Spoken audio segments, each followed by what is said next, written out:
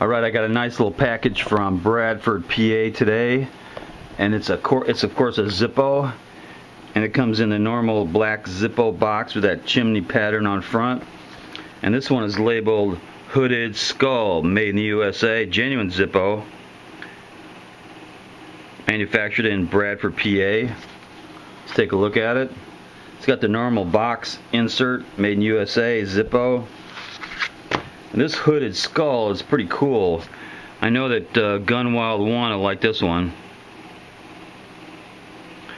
It's on a black matte body, and it's the chrome underneath, the chrome body underneath. This was made in February of this year, and the insert, first of all, it's got a really good sound. It lights up just like every good Zippo should.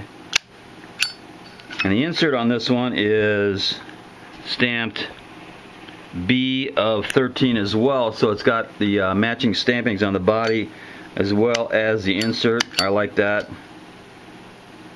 And that is the Hooded Skull Zippo. It'll be going into my dark side collection. That's a pretty good one. Knuckle bump.